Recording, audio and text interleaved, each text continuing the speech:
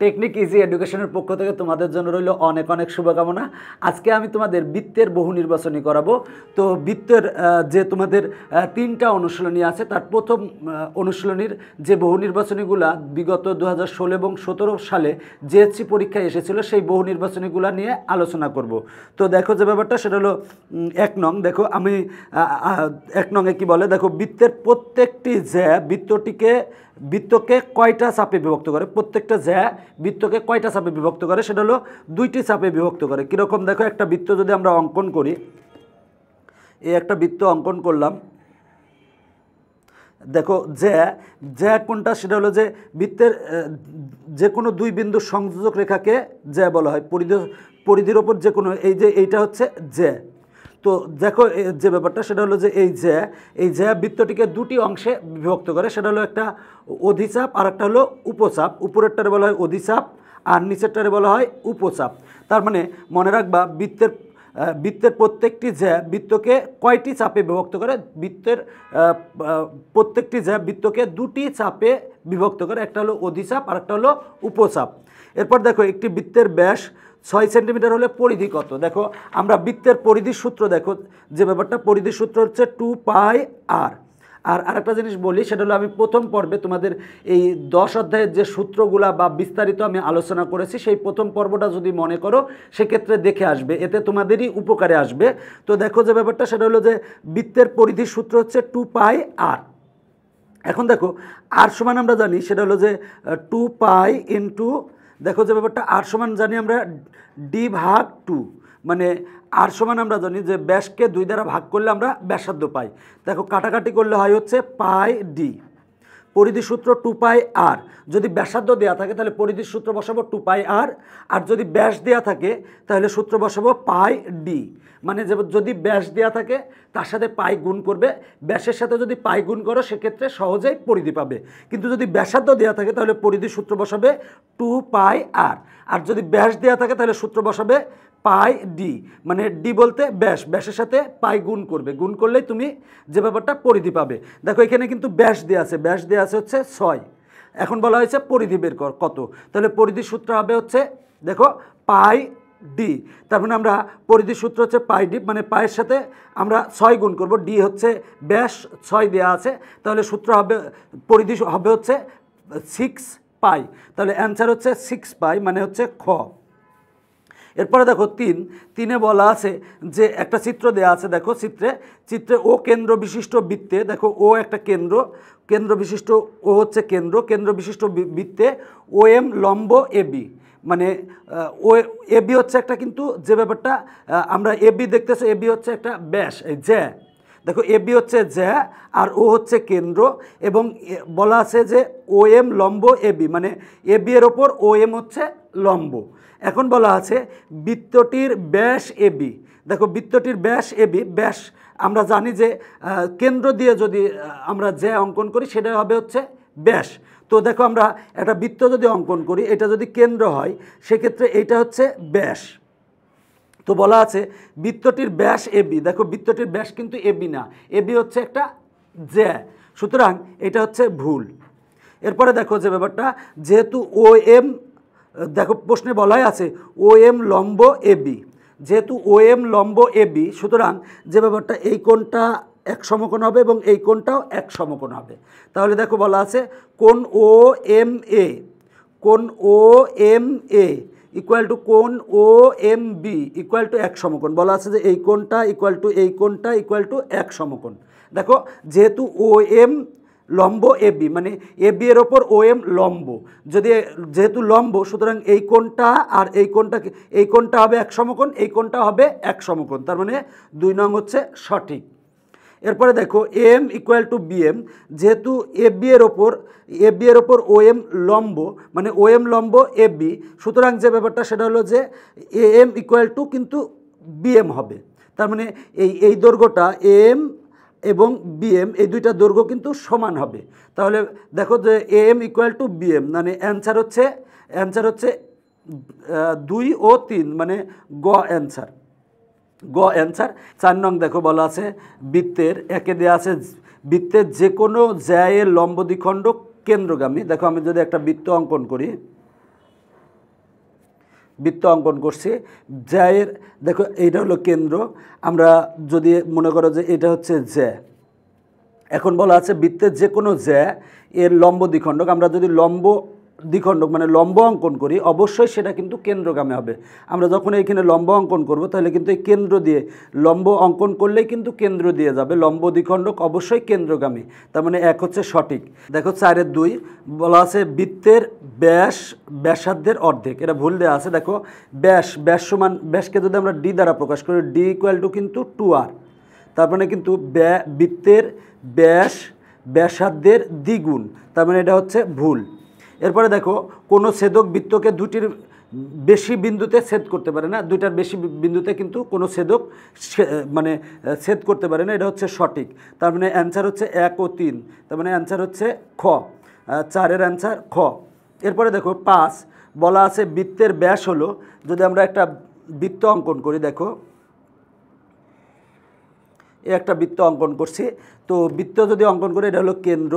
এখন দেখো যে ব্যাপারটা যে বৃত্তের ব্যাস হচ্ছে যদি কেন্দ্র দিয়ে যায়, দেখো পরিধির যে কোনো দুইটি বিন্দু সংযোজক রেখাকে হচ্ছে জ্যা বলে। দেখো এই বিন্দু থেকে এই বিন্দু সংযোজক রেখাকে এটা হচ্ছে জ্যা।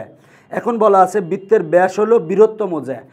বৃত্তের দেখো যে যদি কেন্দ্র দিয়ে যায় সেটা কিন্তু আমরা জ্যাও বলতে পারি এবং ব্যাসও বলতে পারি। যদি কেন্দ্র দিয়ে যায় তাহলে আমরা ব্যাসও বলতে পারি, জ্যাও বলতে পারি। সুতরাং দেখো বলা আছে বৃত্তের ব্যাস হলো বৃহত্তম জ্যা, এটা হচ্ছে সঠিক। দেখো বৃহত্তম জ্যা কাকে বলে? যে বৃত্তের যে কোনো মানে পরিধির যে কোনো দুই বিন্দু সংযোজক রেখাকে জ্যা বলে।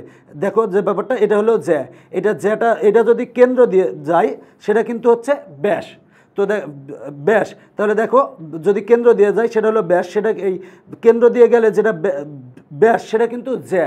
সুতরাং এই জ্যাটা কিন্তু সবচেয়ে বৃহত্তম, বড়। এরপরে দেখো ব্যাসার্ধের দ্বিগুণ, ব্যাসার্ধের দ্বিগুণ কিছুক্ষণ আগে বলছি। দেখো ব্যাস হচ্ছে বৃত্তের ব্যাস হলো ব্যাসার্ধের দ্বিগুণ। দেখো ব্যাসার্ধের দ্বিগুণ, এটা হচ্ছে সঠিক, 2 নম্বর সঠিক। এবার বলা আছে যে কেন্দ্রগামী জ্যা, মানে বৃত্তের ব্যাস হলো কেন্দ্রগামী জ্যা, এটা হচ্ছে সঠিক। তার মানে 5-এর অ্যান্সার হচ্ছে 1, 2 ও 3, তার মানে 5-এর ঘ অ্যান্সার।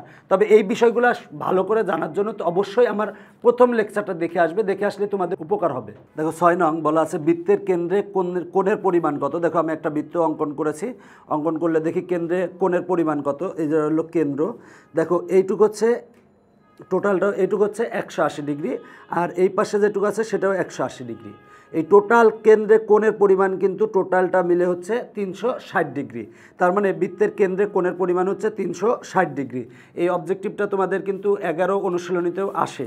এরপরে দেখো বলা আছে উপরের তথ্যের ভিত্তিতে 7 ও 8 নং প্রশ্নের উত্তর দাও। তথ্যটা যদিও আমাদের কম্পিউটার অপারেটর উধাও করে দিয়েছেন, তো আমরা নিজে সেটা আবার লিখেছি। দেখো যে ব্যাপারটা, তথ্যটা একটা বৃত্তের চিত্র দেওয়া আছে। এখন বলা আছে দেখো এর কেন্দ্র হচ্ছে ও, বলা আছে ও কেন্দ্র বিশিষ্ট বৃত্তে OE লম্ব AB, মানে OE লম্ব হচ্ছে AB। এখন দেখো বলা আছে যে কোণ OAB, দেখো কোণ OEA, কোণ OEA, এখানে দেখো যে ব্যাপারটা OE লম্ব AB, যেহেতু OE AB এর ওপর লম্ব, সুতরাং যে ব্যাপারটা এই কোণটা হবে কিন্তু 90 ডিগ্রি এবং এই পাশের কোণটাও হবে কিন্তু 90 ডিগ্রি। তার মানে OEA কোণ সমান 90 ডিগ্রি, মানে 7-এর অ্যান্সার হচ্ছে গ। এরপরে দেখো যে ব্যাপারটা 8 বৃত্তটির ব্যাসার্ধ, দেখো OA বলা আছে বৃত্তের ব্যাসার্ধ, দেখো OA হচ্ছে বৃত্তের ব্যাসার্ধ, আবার OBও কিন্তু বৃত্তের ব্যাসার্ধ। তার মানে বৃত্তটির ব্যাসার্ধ, দেখো এটা হচ্ছে ব্যাসার্ধ, তো বৃত্তটির ব্যাসার্ধ হচ্ছে এও হচ্ছে বৃত্তের ব্যাসার্ধ, এটা সঠিক। তারপরে দেখো লেখা আছে বৃত্তটির ব্যাসার্ধ BO, দেখো BO হচ্ছে ব্যাসার্ধ, তার মানে এটা হচ্ছে সঠিক। বৃত্তটির ব্যাসার্ধ AB, দেখো AB কিন্তু যে ব্যাপারটা সেটা হলো ব্যাসার্ধ না, AB হচ্ছে কিন্তু আমার মানে পরিধির যে কোনো দুই বিন্দু সংযোজক সরলরেখাকে বলা হয় জ্যা, AB হচ্ছে কিন্তু জ্যা। সুতরাং 3 নং হচ্ছে ভুল, তার মানে অ্যান্সার হচ্ছে 1 ও 2, 8-এর অ্যান্সার হচ্ছে ক। এরপরে দেখো 9 বলা আছে অর্ধবৃত্তস্থ কোণের মান কত। অর্ধবৃত্তস্থ কোণের মান কিন্তু 90 ডিগ্রি। আমি প্রথমেই কিন্তু মানে প্রথম পর্ব যখন করাই সেক্ষেত্রে আমি ডিটেলস বলেছিলাম। সেটা হলো যে দেখো যে ব্যাপারটা সেটা হলো যে আমরা এইটা হচ্ছে বৃত্তের জ্যা, এবার এই বিন্দু থেকে এই বিন্দু আর এই বিন্দু মিলায়ে যদি একটা এখানে যে কোণ উৎপন্ন করা হয়েছে এই কোণকে বলা হয় অর্ধবৃত্তস্থ কোণ। দেখো অর্ধবৃত্তস্থ কোণ যে ব্যাসের এই প্রান্তবিন্দু দিয়ে এখানে কিন্তু একটা পরিধির এখানে কিন্তু একটা কোণ উৎপন্ন হয়েছে, এই কোণটাকে বলা হয় অর্ধবৃত্তস্থ কোণ। এই অর্ধবৃত্তস্থ কোণ কিন্তু এক সমকোণ বা 90 ডিগ্রি। তার মানে অর্ধবৃত্তস্থ কোণের মান কত? 90 ডিগ্রি। এরপরে দেখো বৃত্তের কেন্দ্রে সৃষ্ট কোণের পরিমাণ কত। কিছুক্ষণ আগেই বলেছি বৃত্তের কেন্দ্রে সৃষ্ট কোণের পরিমাণ হচ্ছে 360 ডিগ্রি।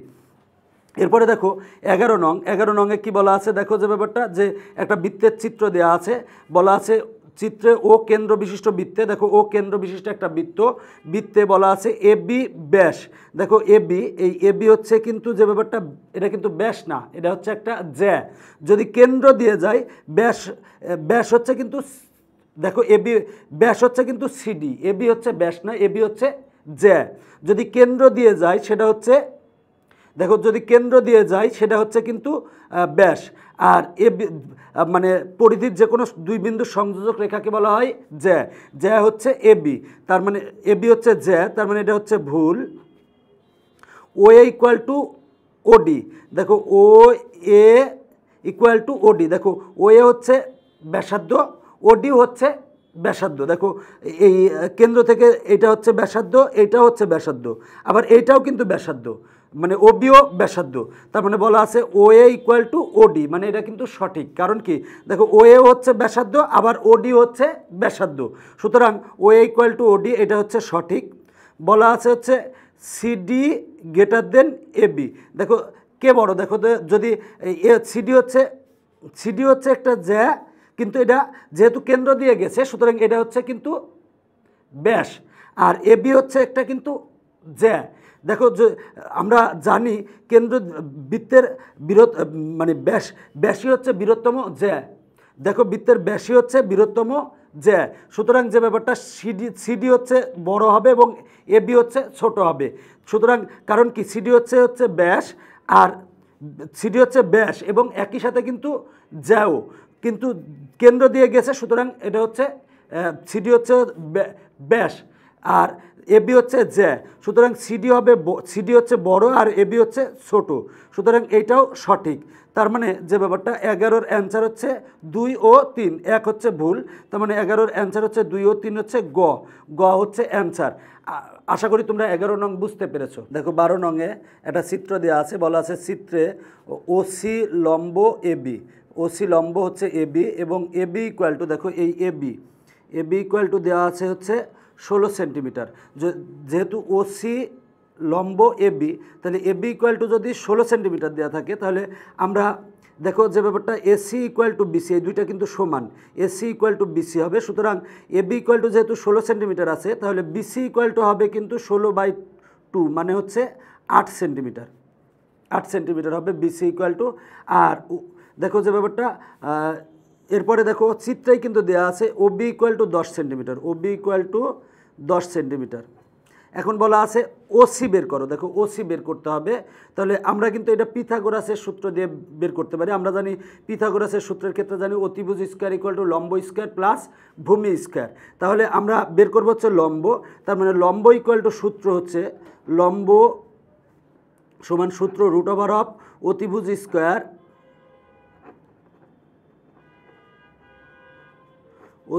স্কোয়ার মাইনাস ভূমি স্কোয়ার। দেখো যে ব্যাপারটা লম্ব ইকুয়াল টু √অফ অতিভুজ স্কোয়ার মাইনাস ভূমি স্কোয়ার। দেখো অতিভুজ হচ্ছে ওবি সমান দেওয়া আছে হচ্ছে 10, তাহলে হবে হচ্ছে 10 স্কোয়ার মাইনাস দেখো ভূমি সমান দেওয়া আছে, ভূমি সমান যদি এবি সমান দেওয়া ছিল, এবিকে আমরা 2 দ্বারা ভাগ করে বিসি বের করেছি, বিসি হচ্ছে 8, তার মানে 8 স্কোয়ার। দেখো 10 স্কোয়ার মানে হচ্ছে 100 আর 8 স্কোয়ার মানে হচ্ছে 64, 100 থেকে যদি আমরা 64 বাদ দিই, বাদ দিলে হয় 36, এবার দেখো √36 মানে হচ্ছে 6, তার মানে অ্যান্সার হচ্ছে 6 সেন্টিমিটার। দেখো যে ব্যাপারটা সেটা হলো ওসি ইকুয়াল টু অ্যান্সার হচ্ছে 6 সেন্টিমিটার। যদি এটা নবম অধ্যায়ের আমি তোমাদের 2টা ভিডিও লেসন করে দিয়েছি এমসিকিউ এর উপর, সেইগুলো যদি দেখো সেক্ষেত্রে তোমার এটা করতে আরও সুবিধা হবে। এরপরে দেখো যে ব্যাপারটা সেটা হলো নিচের তথ্যের আলোকে 13 ও 14 নং প্রশ্নের উত্তর দাও। 13 নং এবং 14 নং প্রশ্নের উত্তর দিতে বলা হয়েছে। এখানে দেখো ও কেন্দ্র বলা আছে, ও কেন্দ্র বিশিষ্ট বৃত্তে ওই লম্ব এবি। দেখো ওই লম্ব হচ্ছে এবি। এখন দেখো যদি ওই লম্ব এবি হয় তাহলে এই কোণটা হচ্ছে 90 ডিগ্রি এবং এই কোণটাও কিন্তু 90 ডিগ্রি। এখন দেখো বলা আছে ও ই এ কোণ, ও ই এ কোণ মানে এই কোণটা সমান কত? দেখো এই কোণটা হচ্ছে কিন্তু 90 ডিগ্রি, যেহেতু ও ই লম্ব এবি তাহলে বলা আছে কোণ ও ই এ, কোণ ও ই এ এই কোণটা হচ্ছে 90 ডিগ্রি। তার মানে গ অ্যান্সার, 13 গ অ্যান্সার। এরপরে দেখো বলা আছে বৃত্তটির ব্যাসার্ধ। দেখো বৃত্তটির ব্যাসার্ধ হচ্ছে ও এ। দেখো এটা হচ্ছে বৃত্তটির ব্যাসার্ধ, ও এ হচ্ছে বৃত্তটির ব্যাসার্ধ, এটা সঠিক। এবার বলা আছে বৃত্তটির ব্যাসার্ধ ও বি। দেখো ও বি হচ্ছে বৃত্তটির ব্যাসার্ধ। এরপরে দেখো এটাও সঠিক। এবার বলা আছে বৃত্তটির ব্যাসার্ধ এবি। এবি কিন্তু ব্যাসার্ধ না, এবি হচ্ছে জ্যা, সুতরাং এটা হচ্ছে ভুল। তার মানে 14 অ্যান্সার হচ্ছে 1 ও 2। দেখো আমি এই পর্বে তোমাদের 2017 এবং 16 সালে জেএসসি পরীক্ষায় যে বহু নির্বাচনীগুলো এসেছিল, টোটাল 14টা বহু নির্বাচনী এসেছিল, এই বহু নির্বাচনীগুলো আমি সমাধান করে দিয়েছি। আমি পরের পর্বে তোমাদের 3 নাম্বার পর্বে 2016 এবং 2014 এবং 15 সালে যে বহু নির্বাচনীগুলো এসেছে সেগুলো সমাধান করাবো। সেই পর্যন্ত সবাই ভালো থাকবে।